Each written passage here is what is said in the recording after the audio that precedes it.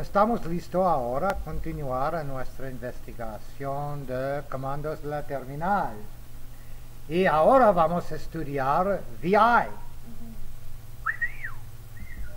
So, vamos al wiki, podemos ir directamente a wiki.cabal.mx o sobre la página web de LinuxCabal.org. Y vamos a elegir cursos, tal vez no, clic. La gente está gritando que estoy y ellos pueden escucharle, pero si me voy dulcemente, nada. Y comandos de la terminal. Y recuerdas que tenemos otro curso, el curso de Bash, que está relacionado de este curso, porque todos los comandos que estamos estudiando ahora en el terminal es un terminal de Bash que usamos. So, es un buen curso a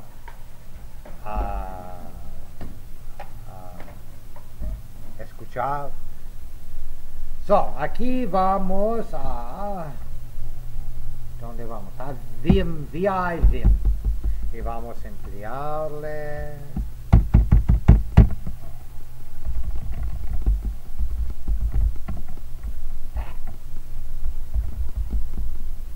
tal vez podemos hacerle uno menor.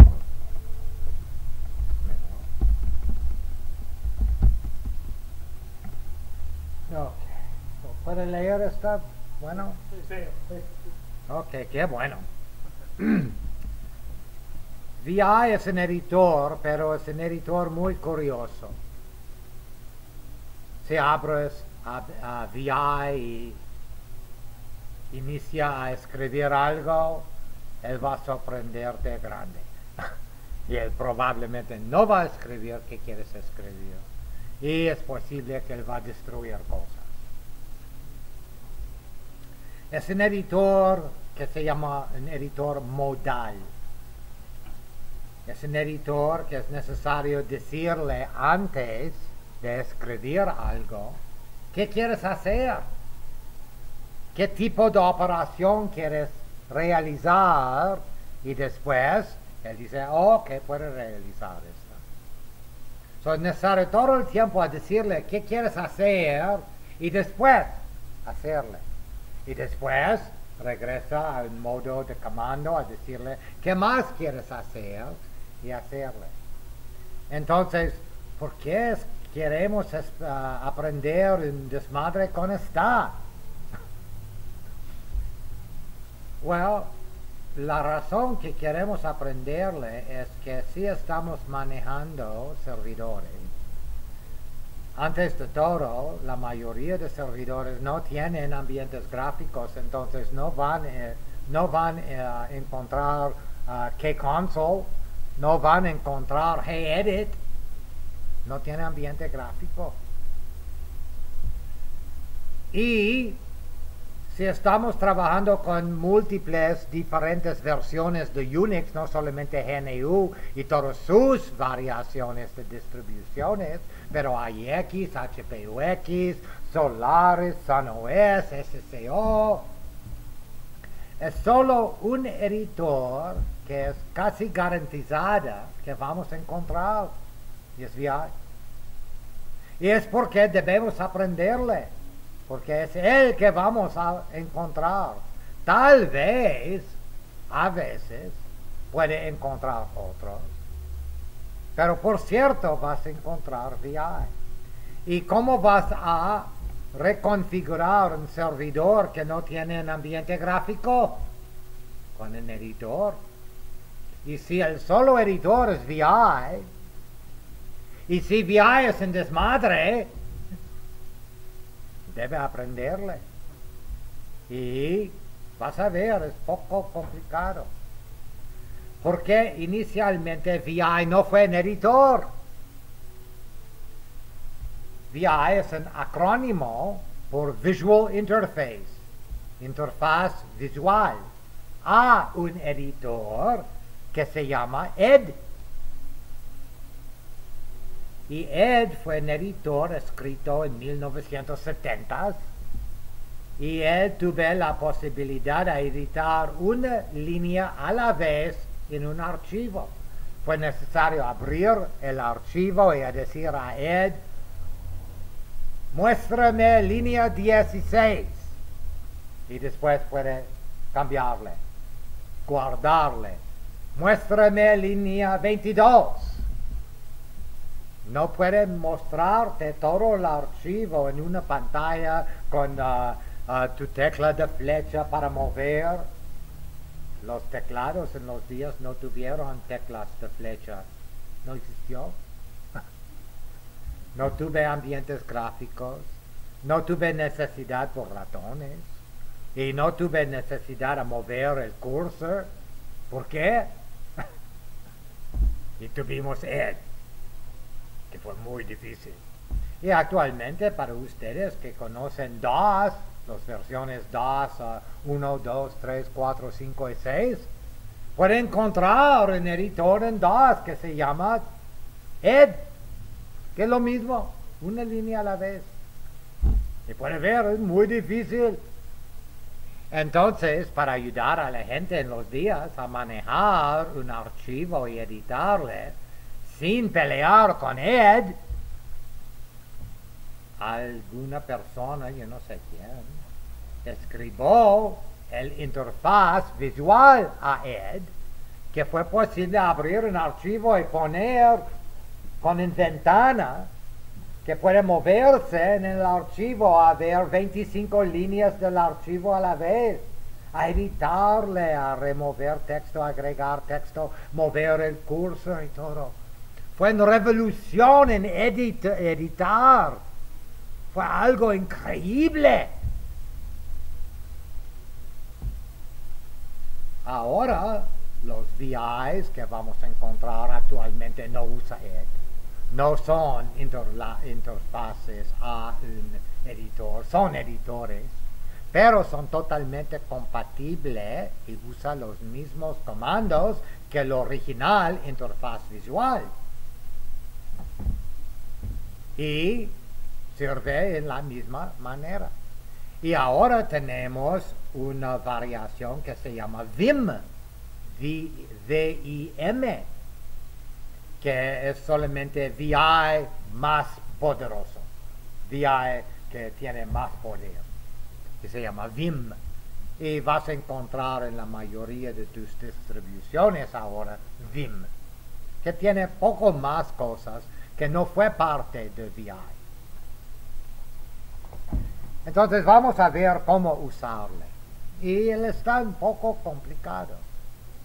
Pero como dice, si estás en Vallarta, la playa, con tu Mai Tai, y te llama a tu empresa a decirte, tenemos un problema grande, debes regresar a Guadalajara a repararle, pero tu Mai Tai es lleno.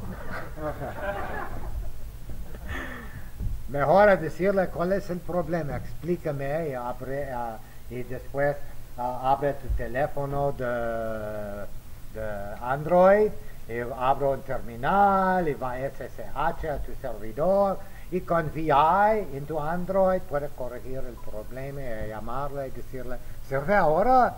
Ah, qué bueno, ok, buena suerte, gracias, y continuar con tu Mai Tai.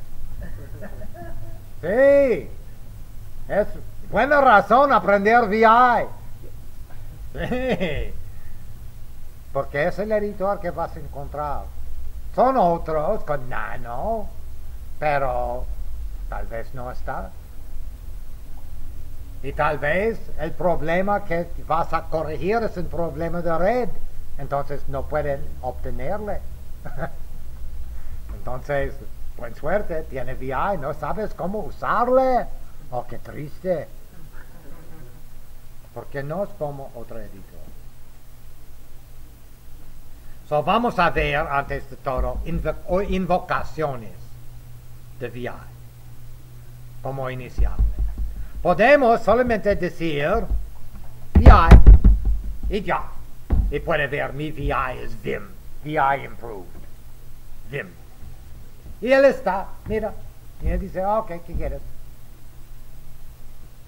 Y me voy a decir, hola. ¿Ah? ¿Qué? Sí, es diferente. Es diferente.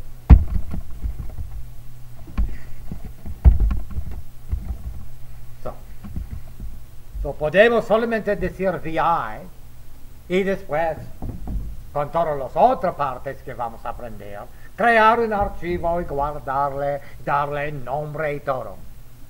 O podemos decir VI y el nombre de un archivo. Si el archivo existe, él va a abrirle. Y si no existe, él puede, al fin de cuentas, si decides a guardar, a crearle. Entonces, si dice VI archivo 1, él no existe. Entonces, él va a decirme, ok, es archivo nuevo. Puedes ver aquí al fondo, archivo nuevo. O, si me voy a, comandos de la terminal que tenemos, VI, sort C, él dice, y va a abrir el archivo y a poner los contenidos en el archivo y después puede editarle. Es otra manera de invocarle. El beneficio con esta es que cuando quieres guardarle, no es necesario poner en tu comando a darle el nombre. Él tiene el nombre.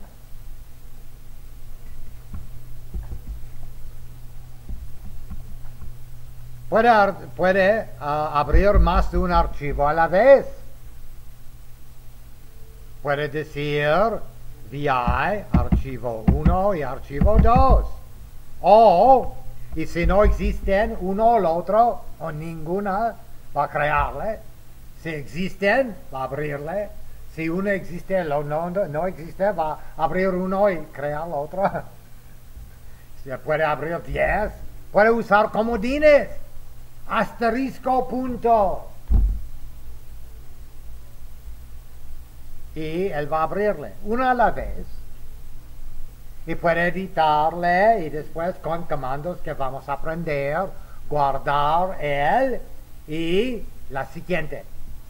Y trabajar con él, guardarle o tirarle y la siguiente. Hasta el punto que podemos facilitar todos los archivos que abrimos. Entonces puede decir abro más de un archivo. Puede usar comodines. Él va a mostrarte solo uno a la vez. Puede trabajar en uno a la vez, que tiene razón. Si quieres concatenarle, son otras maneras a concatenarle, a crear un archivo de 3 concatenada. ¿Con qué comando? Cat, sí, concatenar, cat. Mire él. VI más 45 archivo 1. Pues vamos a hacer en pequeña. Vamos a poner más 3 sort SI. ¿Y dónde está el cursor? A línea 3. Si sabes, puedes decirle inmediatamente, ábrale y póngame allá para escribirle.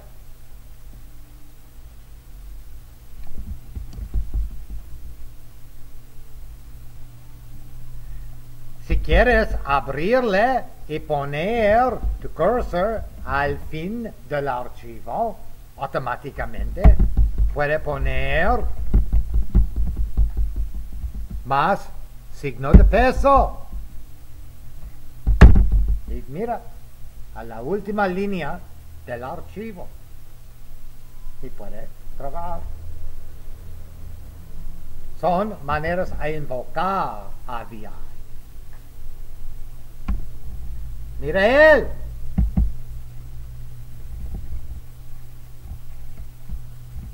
puede decir VI más diagonal delta.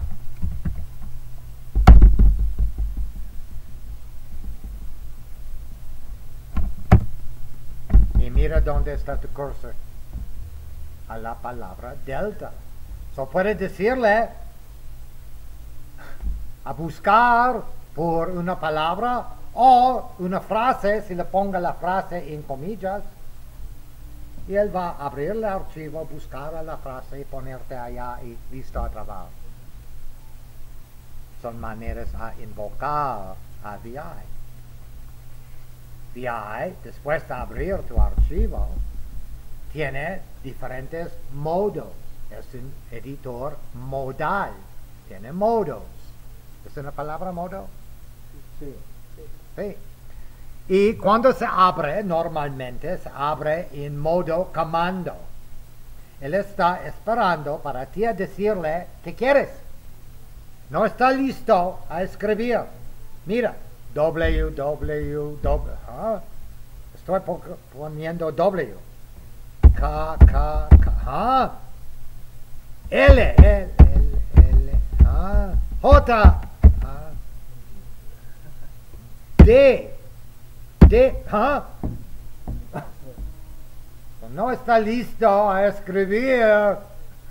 No está listo, él está esperando cuando abres tu archivo por un comando a decirle qué quieres. Y si no le dice qué quieres, tú vas a escribir algo y buena suerte. Él va a comer parte de tu archivo, tal vez todo. No es verdad, es posible comer todo. Tal vez si vas a poner, yo no sé, mira, el archivo se desapareció. Precaución. La primera cosa es decidir qué queremos hacer. Después, cuando le da un comando de algún tipo, agrega caracteres al inicio de la línea, a la posición del cursor, abajo de la línea, arriba de la línea, reemplace la palabra, borra la palabra, cualquier, vas a decirle qué quieres hacer. Y muchas veces después, él va a ponerte en modo texto para hacer la acción que quieres y tal vez va a mantenerte en modo texto antes que tú le dices que quieres regresar a modo de comando. Para regresar a modo de comando, cuando estás en modo de texto, donde puedes escribir cualquiera, necesario empujar tu escape. Y él va a regresarte muy rápido a comando. Y después él está esperando qué quieres. Y dale en comando. No está listo a escribir. Y algunos comandos van a ponerte en modo texto para escribir hasta que empujan ustedes manualmente el escape. Otros comandos van a ejecutarse y regresarte inmediatamente a modo comando. Él depende del comando si va a regresar automáticamente o no. Y tenemos un modo de ejecutación. ¿Ejecución? No está. Ejecución. Que puede decirle en otra manera que quieres, y son cosas interesantes que pueden decirle en ese modo. Son sus modos. Editor modal. Poco complicado. Pero platica con cualquier persona que está usando VI por más de 1 o 2 años, ellos van a decirte es el solo editor en el mundo. Ellos no quieren usar más. Es mucho más rápido a editar cualquier con VI de cualquier otro editor. tiene poder, es increíble. Es un precio a pagar, es necesario aprenderla. Es un desmadre, es horrible. Es horrible aprenderla. Yo recuerdo, es horrible. Todo el tiempo él está beep, beep, beep, beep, beep, nah, y tú quieres matarle. Pero después de aprenderla es increíblemente poderoso. Es increíble. Yo recuerdo por muchos años cuando fue necesario trabajar un poco en Windows o cualquier, lo instalé en versión de VI por Windows. Porque usar un editor gráfico con ratón, ¡qué lento! ¡Qué lentísimo! Es horrible. Horas y horas y horas y estás conectado. Horrible. VI es solamente y todo se va muy bonito. Es verdad. Entonces, después de abrir un archivo y estamos en modo comando, podemos movernos en las versiones nuevas de VI, nuevo después de 1980. Por VI es nuevo. Por las versiones nuevas de VI, puedes usar tus teclas de flechas y mover, mira. Y flecha. Y puedes moverte con tus flechas para poner tu cursor en cualquier lugar que quieras ponerle. Y el cursor es la cosa negrita que ahora es abajo del H en alfa. Puedes usar cursors, es nuevo. Desde 1980 algo. ¡Wow! Otra vez, anteriormente, los teclados no tuvieron flechas. No existió. En terminal VT102, en flecha. Ajá, en tus sueños.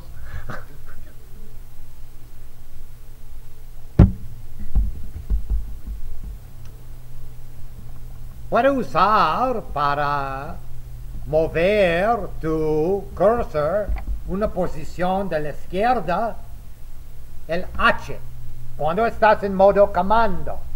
H es mismo de usar tu flecha a la izquierda. Si pongas tus dedos a H, J, K, L, tiene los 4 flechas. H izquierda, L por derecha, J por arriba, no, abajo, y K por arriba. Entonces está en ingenio para poner tu dedo con un pad de cursor y puedes moverte sin mover tus dedos, como los cursors. H, J, K, L. En modo comando son cursors, lo mismo de tus cursors. Porque fueron tus cursors cuando tuviste teclado sin cursor, sin flechas. Dice también que puedes usar tu tecla de backspace. ¿Cuál es backspace? Retroceso. Oh. Dice que puede usar tu tecla de retroceso. Y él no borra. Mira, él no borra texto. Solamente va a mover el cursor. Y para ir a la derecha, dice, puede usar tu tecla de espacio. Y él no va a sobreescribir nada. A tu gusto, flechas. H, J, K, L, o puede usar, ¿qué se llama? Backspace, retroceso o espacio, para mover tu cursor, cualquier, a tu gusto. Yo prefiero flechas, pero es porque tiene opciones. Tú puedes usar tu backspace, me voy a usar mi flecha y somos los dos muy felices. Qué bueno. Y para ir arriba, puedes usar tu menos y tu más. Mira, menos, menos, menos. ¿Dónde es mi más? Más. Le perdí mi más. Oh. Más, más, más. So, menos y más, ir arriba y abajo. Si quieres. O flecha. O H, J, K, L. 3 diferentes maneras. Si quieres ir, estamos en la línea de alfa aquí. Tal vez es una línea larga, yo no sé. Y quiero ir inmediatamente a la fin de línea. Signo de peso. Y ya. Va el último carácter en la línea. ¿Quieres ir al inicio de la línea? 0.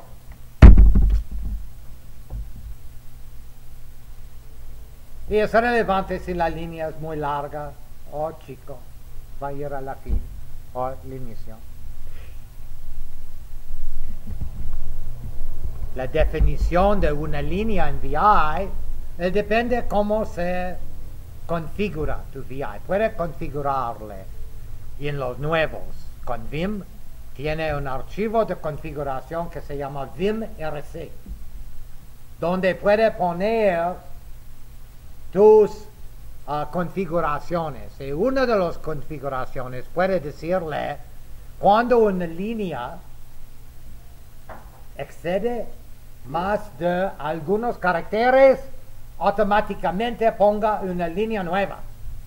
Puede. Es una opción. Por default no. Por default puede ver como 3, 4, 5 líneas de texto, pero solo una línea, porque no tiene un carácter de línea nueva. Entonces en él, si pongas tu cursor en el mitad y dice fin de línea, va a ir 4 líneas abajo y el último, porque es solo una línea que ocupa 3, 4 líneas de espacio. No por automáticamente, no es un procesador de palabras como Word, es un editor. Si quieres un fin de línea, póngale. O, como dice, puede poner en configuración, y vamos a aprender más tarde eso, como a decirle por automático, y por ejemplo, yo uso VI para escribir todo mi correo en Thunderbird. Y le dice en esta configuración de después de 72 caracteres, línea nueva automático. En VI, escribo y él está poniendo las líneas nuevas automático para mí. Pero no por automático, sino le dice, por default no. Por default si escribe 300 caracteres sin línea nueva, tiene una línea muy larga que va a mostrarse en tal vez 3, 4, 5, 6 líneas de tu pantalla, pero solo una línea.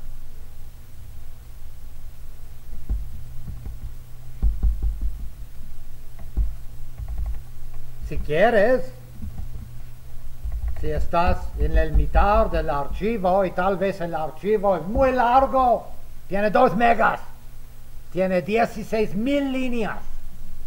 ¿Quieres ir a la primera línea del archivo? Jeje. Minúscula.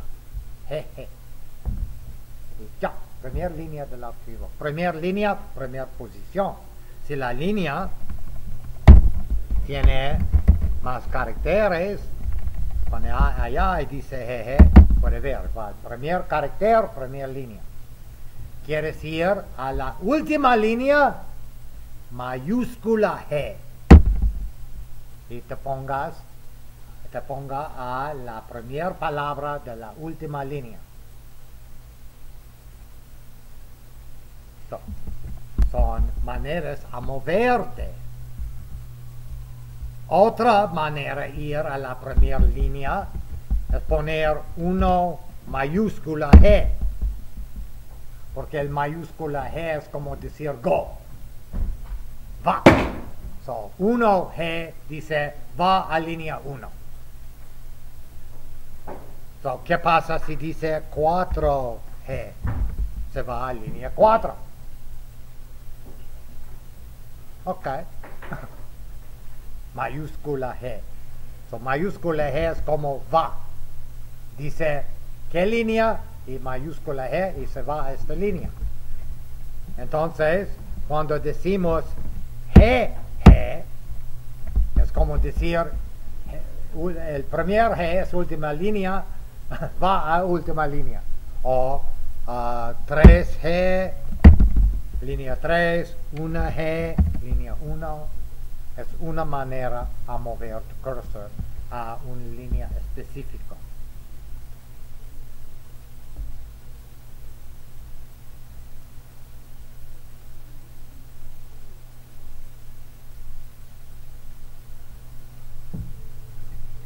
Si quieres ver, con Vim esto no tiene mucho sentido, porque a Vim, puede ver aquí, que cuando estoy moviéndome, el primer número antes de la coma te dice la línea, y el segundo número, posición, en la línea. Estoy en línea 5, carácter 5. Pero son versiones que van a encontrar en Fedora cualquier que no son Vim. Por razón u otra, son muchas distribuciones que te da VI o te da Vim. Es necesario para ti decidir qué quieres. Yo no sé por qué. En Mandriva, Mageia, ellos tienen una liga que dice VI es Vim. Ellos no te dan los dos. Pero si no lo tiene esta y quieres saber ¿dónde está?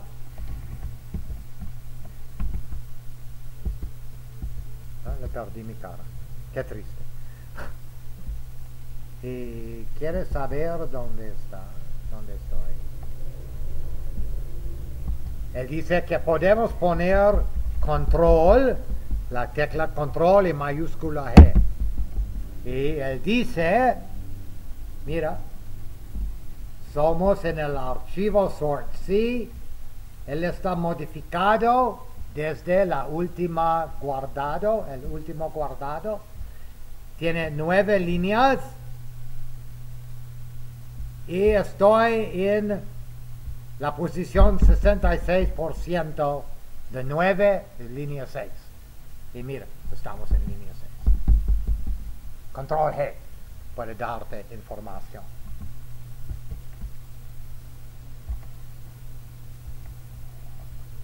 ¿Mayúscula o minúscula es irrelevante? Mayúscula. Mayúscula.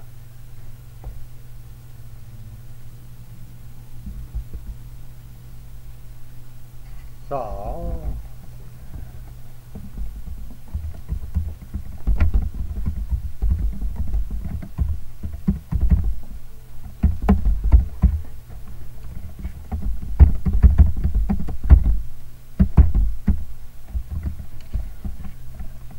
si quieres, si estás en el mitad de una línea y quieres ir al inicio de la siguiente palabra, ir una palabra, pongo W minúscula. Ajá. Ok, W minúscula. La siguiente, W minúscula. W minúscula. Para ir una palabra a la vez a la derecha.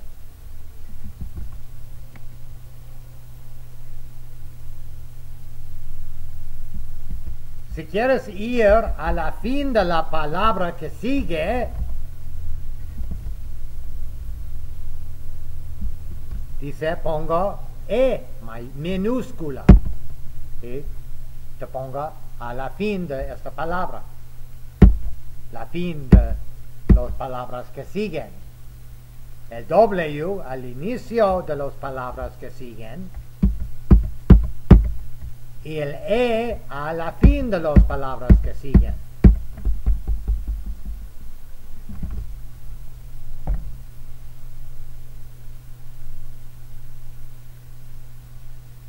El mayúscula E dice la fin de la palabra siguiente antes del espacio.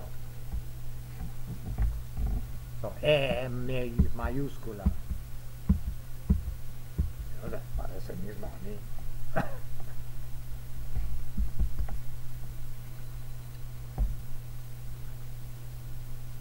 B para ir a la palabra izquierda, el inicio de la palabra anterior.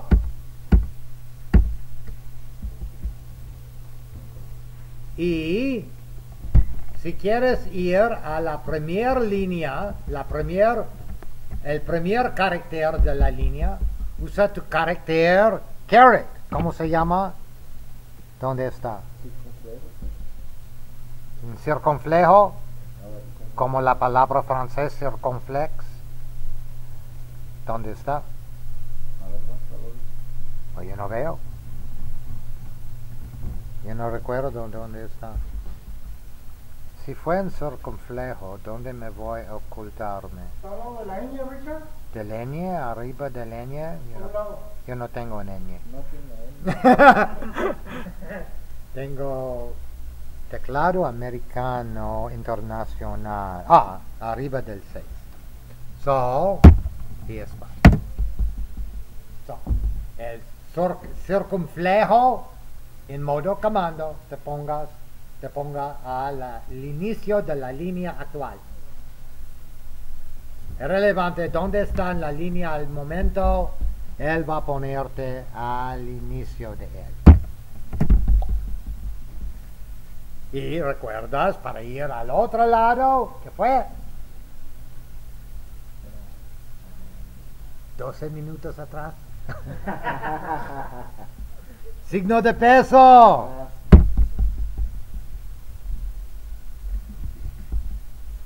So, para movernos. Si tuvimos paréntesis, por ejemplo, si pongamos epsilon y iota kappa en paréntesis y estamos adentro y queremos saber dónde ponga el cursor a la fin de este paréntesis. Es porcentaje, es por ciento. ¿Sí? Pero en modo comando, disculpa. Y mira, se mueve. So, él puede realizar dónde es la fin. Si sabes dónde es el inicio y quieres saber dónde es la fin de él, porcentaje. Y se va. Y si no es correcto, tú sabes que tienen problema. Es bueno. ¿Qué editor puede ayudarte con esta? Es con un editor de programación.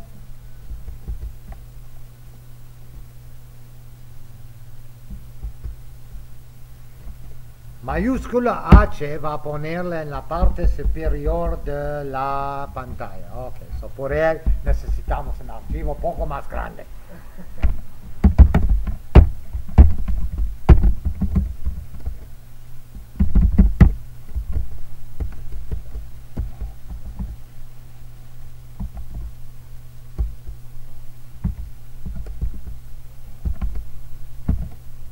So,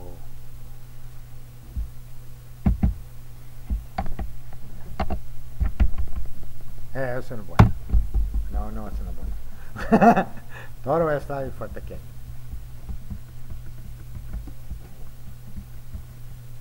So, ¿qué más? Yelp.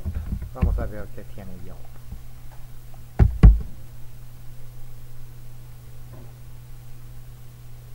News. Es bueno. So, tenemos múltiples y puede usar tus flechas, puede usar cualquier movimiento. Dice para ir a la parte superior, estamos en línea 58, en Vim puede verle sin preguntar. Si no tenemos Vim, ¿cómo podemos saber? Control G, mayúscula. Y después multiplica 2337 por 2% es va a decirte 58. Yo no sé. Para ir a la parte superior de la pantalla, tengo no idea qué significa esta, mayúscula H. So, estamos en 58, somos en 47. Oh, ok. So, la ventana es con ventana que se mueve en el archivo para ver qué queremos ver. Y el mayúsculo H vas a moverte a la primera línea, el primer carácter en la ventana sin mover la ventana. Él no va a ir más arriba o más abajo. So, puede usar la parte visual que podemos ver con todo el archivo para mover adentro de él. So, es a mover relacionado de él, no de todo el archivo. Y el L es para moverte a la fin de la parte que podemos ver. Se puede ver a la fin. Y puede tocarle más y él no va a moverte más, porque él no va a mover la ventana. Solamente vas a moverte adentro de la parte visual. Mayúscula H superior y L la parte abajo. Y si quieres ir en la mitad, mayúscula M. Y va a ponerte en la mitad.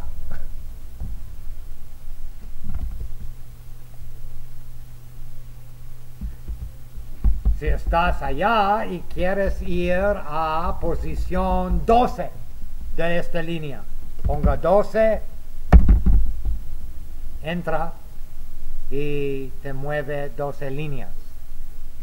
Es que pensaba, pero dice aquí a la columna, pero no es la pipe, disculpa. Entonces, si pongamos 12 y el pipe, él va a moverte a posición.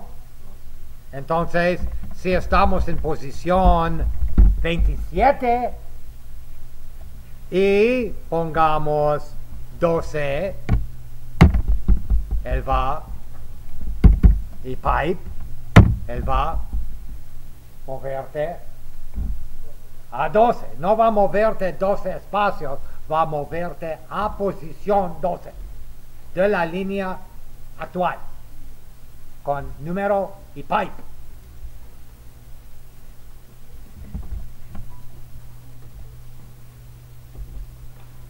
Si quieres ir a línea 15, puedes decirle con 2 puntos, y 2 puntos es como entramos en el tercer modo exec. Y puedes ver el modo exec, mira, tenemos aquí 2 puntos y él está esperando a decirte qué. Y si pongamos un número como, yo no sé, 23. Él va a ponerte en línea 23. Él no va a moverte 23 líneas, va a ponerte en línea 23. ¿Quieres moverte 23 líneas? Solamente escribe 23, entra. Él va a moverte 23. 23 otra vez, entra, otra 23. Pero 2 puntos, 23, va a ponerte en línea 23. 2 puntos es como entramos en el tercer modo de ejecución. Y en este modo podemos decirle en manera casi parecido de modo de comando, ir al fin del archivo con un signo de peso.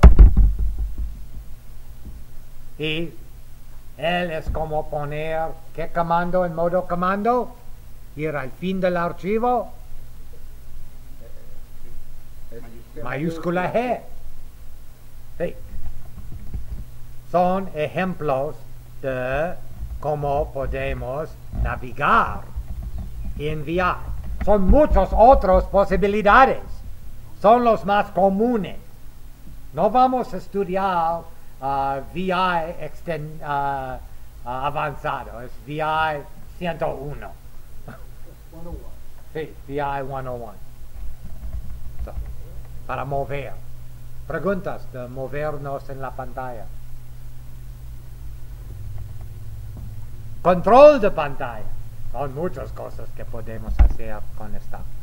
¿Recuerdas? Si queremos ir una pantalla, mover la ventana a la siguiente pantalla de el archivo, dice que podemos poner control minúscula F. Voy al inicio del archivo. ¿Cómo? Inicio de archivo. Control F, ¿verdad? No. 2G minúsculas.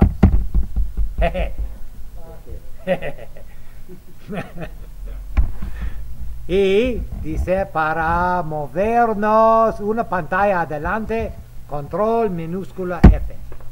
So, estamos línea 22, 43, 64, 80, ¿sí? Una pantalla adelante cada vez que ponemos control F. Cuando vemos aquí esta manera de escribirle, no escribimos control-F. Usamos la tecla control y con esta tecla empujado F. Y el guión es para ir por atrás. Es control B para regresar una pantalla. Somos a 190, 189, 189, 180.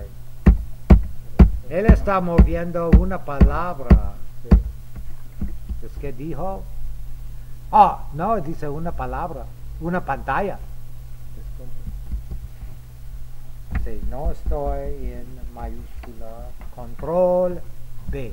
Ok. Pendejo al teclado, como normal.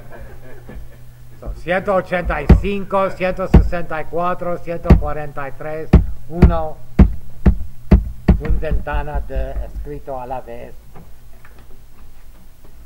Arriba. Redibujar a la pantalla.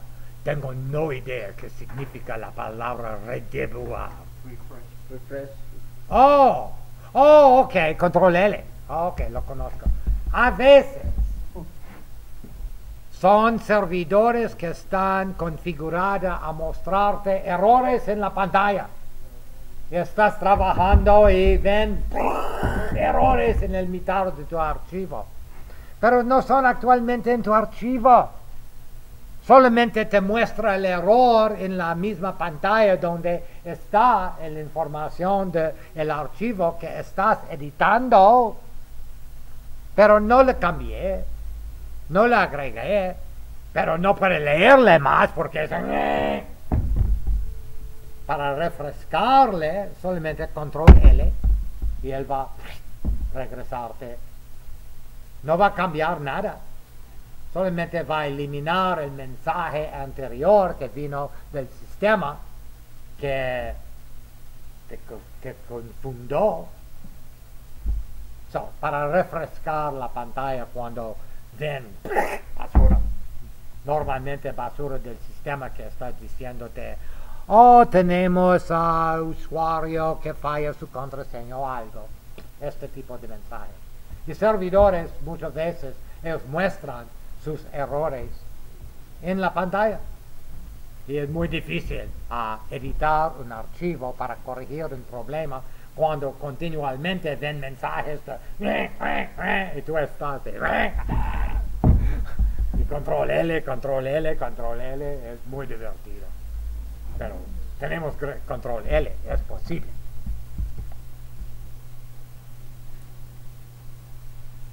Y si queremos movernos media pantalla adelante, control minúscula D, T. So, solamente media a la vez. Y media pantalla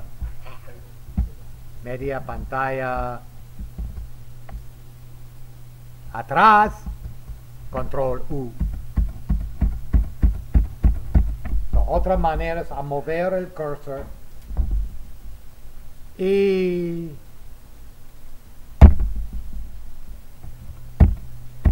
esta sirve solamente en modo, los comandos solo en modo comando, no en modo editar. Si estás en modo editar, donde él te permite escribir cosas, control L no sirve. Va a escribir control L. Tengo no idea cuál es control L, pero vas a ver.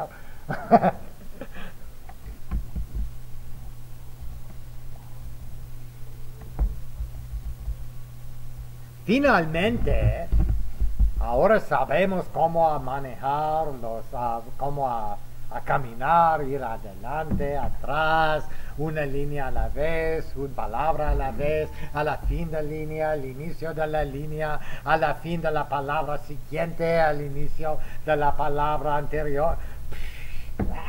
Pero, ¿cómo podemos editar? Es un editor, yo quiero editar. Yo no sé por qué. Es una perversión. Entonces, en modo comando. Y si no sabes qué modo están al momento, en qué modo, empuje tu escape. Y por cierto, va a ponerte en modo comando. Cualquier pasa, ponga tu escape y vas a modo comando. En modo comando es donde sirven todos los comandos que estudiamos. Si queremos insertar texto, vamos a editar. ¡Qué bueno! Si queremos insertar texto, a la izquierda o a la izquierda. ¿A la izquierda? No, a la izquierda del cursor. So, mira, es mi cursor.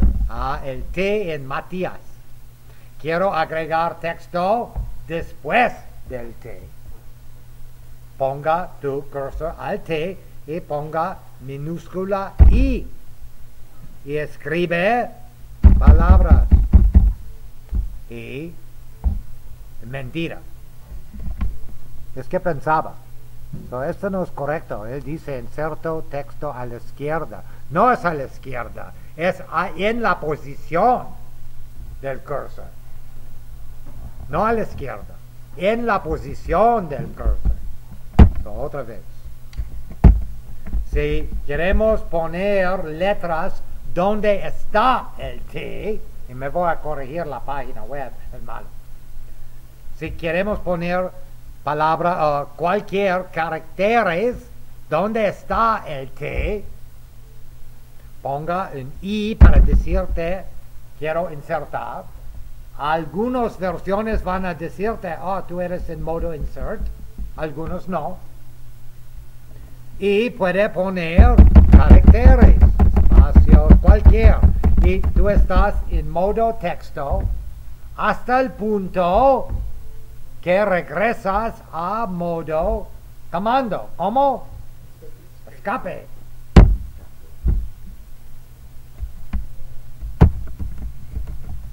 Entonces, vamos a nuestra sort C.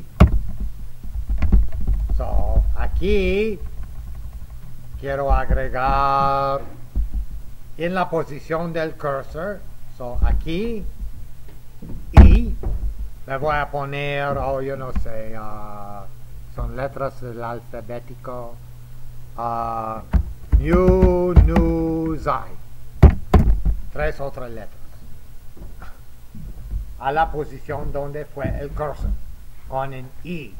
Y al fin de cuentas regresa a modo comando. Si quieres insertar texto al inicio de la línea, no es necesario movernos al inicio de la línea y poner I después. No es necesario poner dos comandos. Puede poner mayúscula I. ¿Ah? Oh, estoy en caps lock. Mayúscula I. Y después escribe Omicron I row. Al inicio de la línea con mayúscula I. ¿Quieres poner texto a la fin de línea? Puede poner el comando ir a la fin de línea, $, y después, no sabemos cómo agregarle después de un carácter ahora. Vamos a aprender.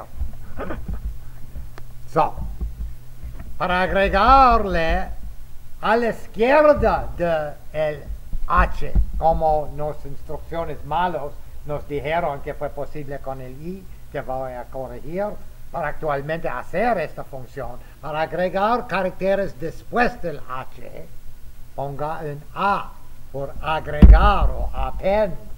Vamos a mover tu cursor una posición y pongas cualquier quieres al fin. Cuando está listo, regresa a modo comando. Si quieres agregar a la fin de línea, mayúscula A. Y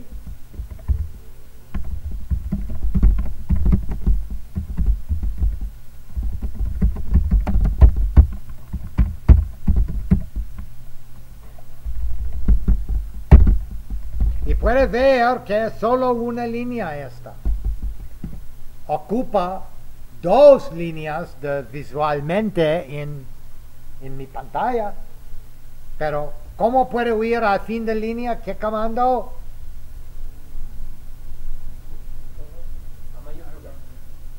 Signo de peso. Ir. No a editar, solo ir. Signo de peso. Signo de peso y mira, se va allá. Porque la línea es relevante que parece como 10 líneas. No escribe línea nueva. Entonces, yo puedo poner esta con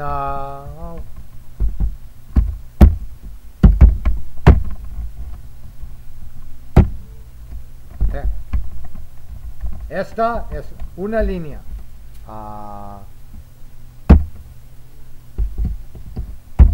Estoy aquí. Si pongas aquí, ir a fin de línea con mi signo de peso, la fin de línea es allá. Es una gran línea. ¿Ah? Sí, es una gran línea. Si quieres más de una línea, debe poner línea nueva. Y si estamos en el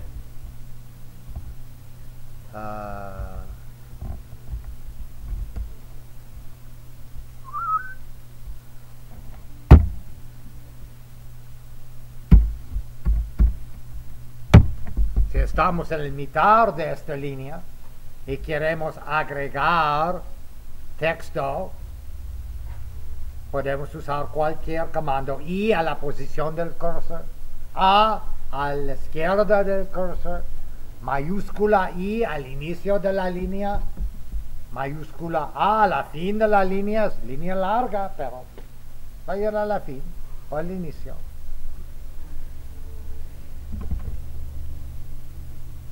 Si quieres agregar texto a la línea que sigue, la línea que sigue es la línea que tiene la palabra delta. O no queremos borrar delta, pero queremos poner palabras donde está delta y mover delta una línea adelante. Queremos insertar una línea después de la posición del cursor. Agregar una línea más y todo más vas a moverse. O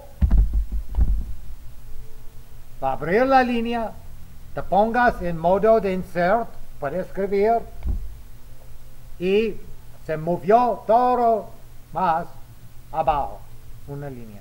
Y puede poner cualquier quieres aquí, bla, bla, bla, bla, bla. Y al fin de cuentas, escape y regresamos a modo comando. Si queremos agregar una línea nueva,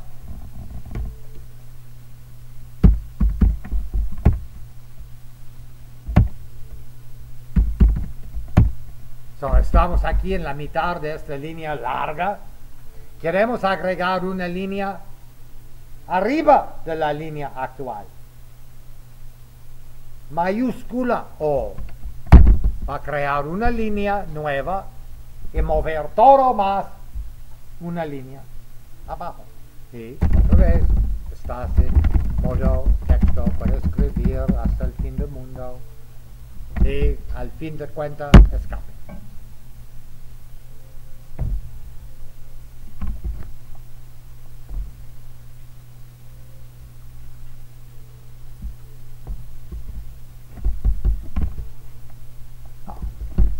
Si queremos borrar un carácter, puedes poner tu cursor donde está el carácter que quieres borrar con el U o M. La tecla X va a borrar un carácter. Y es uno de los comandos de modo comando que no va a ponerte en modo insert, en modo texto. Él va a borrar el carácter y él va a esperar por el siguiente comando. Es poco diferente el de A y mayúscula A y mayúscula I que te pongas después en modo insert hasta poner manualmente tu escape para regresar manualmente a modo comando. Con el comando X borra solamente un carácter y regresa inmediatamente. ¿Qué pasa si quieres borrar 1, 2, 3, 4, 5 caracteres? Puede XXXX o con muchos de los comandos puede poner el número 5 y después X. A decirle borra 5 caracteres y también al fin estás en modo comando. Muchos de los comandos pueden usarse con el número. Muchos.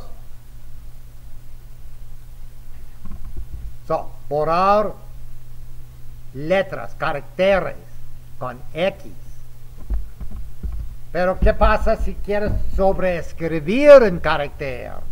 Por ejemplo, este carácter yo lo quiero en minúscula.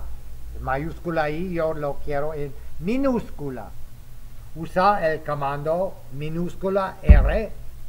Después el carácter que quieres poner, minúscula I. Y ya. Y él te regresa en modo comando. Solo un carácter. ¿Qué? ¿Quieres cambiar más de un carácter? Minúscula R por un carácter, mayúscula para cualquier número de caracteres. 1, 2, 3, 4, espacio, bla, bla, bla. Y él va a borrar, reemplazar o sobreescribir hasta el punto que nos regresamos en modo comando. R para sobreescribir muchos caracteres. Minúscula R, solo un carácter a sobreescribir. Iniciando a la posición del cursor. Es diferente de insert o append y A. Ellos no van a sobreescribir, van a agregar. R o mayúscula R va a reemplazar caracteres con caracteres nuevos.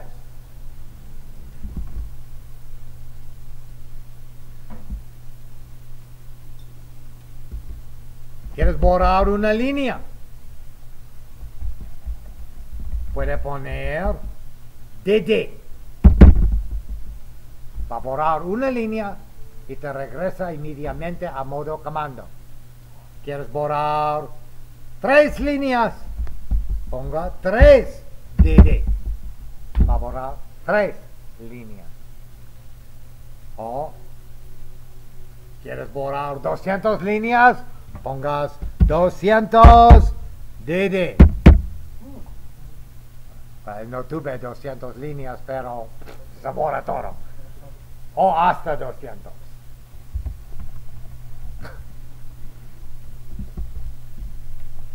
So, DD para borrar líneas.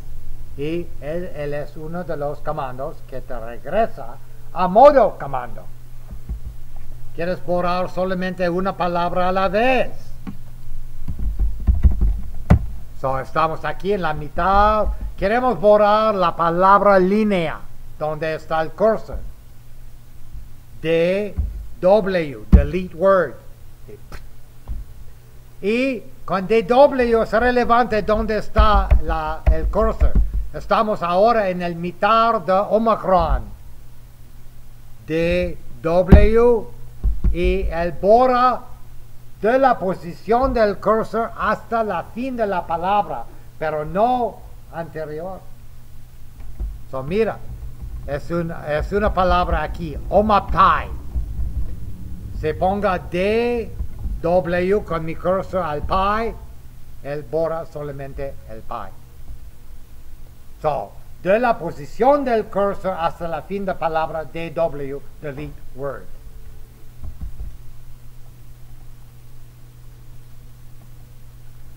Si quieres borrar hasta la fin de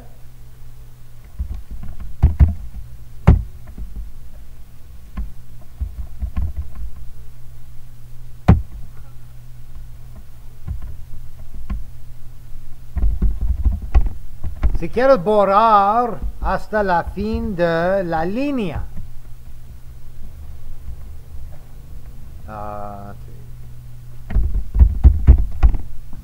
Ok, so estoy aquí y yo quiero borrar de la posición del cursor hasta fin de línea. D minúscula y signo de peso.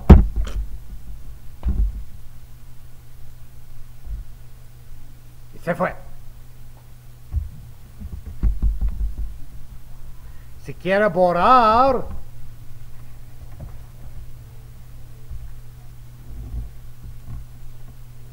antes de borrar, voy a irme 40 caracteres adentro. Ok.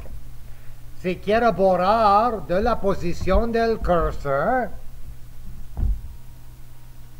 atrás hasta el inicio de la línea de 0. Se fue. 0, inicio de línea, signo de peso, fin de línea, de borra. DW, borra palabra, DD, borra línea, D0, posición de cursor al inicio de la línea, de signo de peso a fin de línea.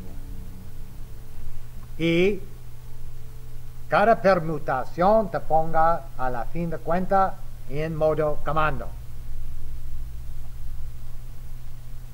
Si pongamos, mira aquí, 3DW, se borra 3 palabras. Mira, va a ponerle otra vez, la fin de la línea, va a borrar 3 palabras. La fin de, se fue. Número DW, 3 palabras. Puede usar números con muchos de los comandos.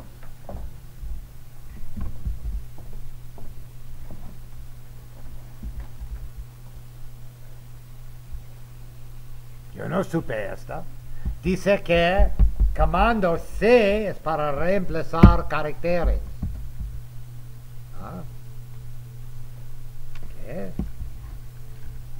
C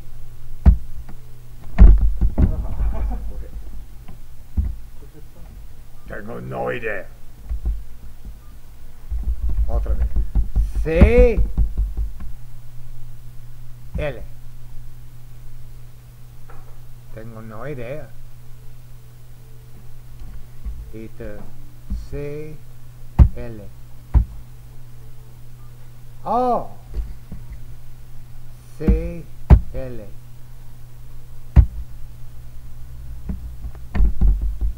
No es muy eficiente. Necesario C para decirle a reemplazar el carácter. L a decirle qué carácter. Yo no sé. A mí no me gusta L. Prefiero R. R y R mayúscula es mucho mejor para reemplazar caracteres. Tengo no idea de C. CW reemplaza palabras. Vamos a ver. CW. Oh, ok. So esta sirve como, sí, CW, para cambiar una palabra a otra palabra. Entonces aquí, si queremos cambiar 3 palabras, línea Omicron Pi, ponga CW, change word, y cualquier quieres cambiarle a 1 o más palabras, cualquier. Y modo escape afín. CW, cambiar palabra, change word, y puede usarle con número. Este sirve. El C es muy curioso, a mí no me gusta. Y él dice reemplaza hasta el fin de línea. Es como borrar a fin de línea y agregar caracteres. Vamos a ver. Dice C mayúscula. So, vamos a irnos 200 caracteres o 2000 caracteres adentro. No. Ok. So, vamos aquí.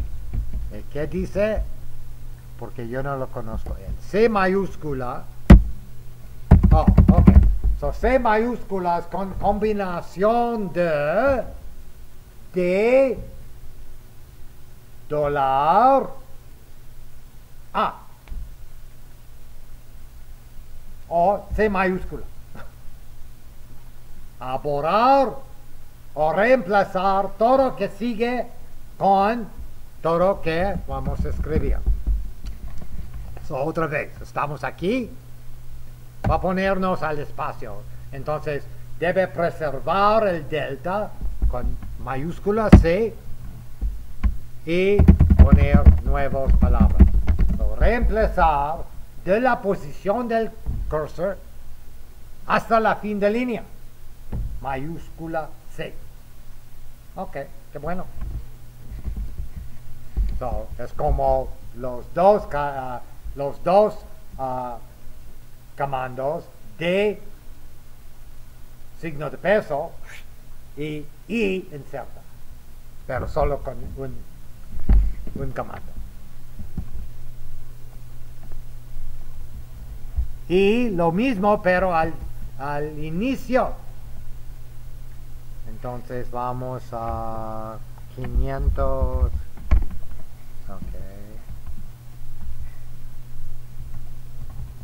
So, estamos aquí y queremos reemplazar del carácter H hasta el inicio de la línea con C0. Otra cosa. So, C0 por reemplazar de la posición al inicio de la línea C mayúscula o C dólar también. Vamos a ver. 400 adentro. So, C dólar para a la fin de línea no sirve. C dólar. Oh, ok. Pendejo a teclado. Para reemplazar de la posición de cursores como C mayúscula. Prefiero C mayúscula, más fácil. So, algunas maneras a agregar. Viste que a veces yo da un comando como 2 y Yo quiero recuperarle. Undo. Y puede hasta el original que tuvimos. Cada te regresa uno más anterior. Y en Vim, no en VI, en Vim tiene redo. Con control mayúscula R. Y redo. Undo. Y redo. Y en Vim. Vim tiene redo, VI no tiene redo. Mayúscula, control, mayúscula, R, redo. So, si estás un poco más entusiástico, que es bueno con y si estás usando Vim, puede control, mayúscula, R, para recuperar que mataste.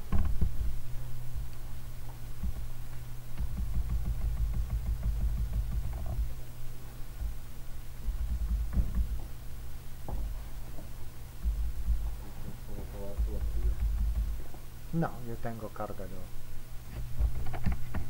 Pero no está conectado. Pendejo el teclado. Yo no sé, debemos reemplazar este pendejo con una persona.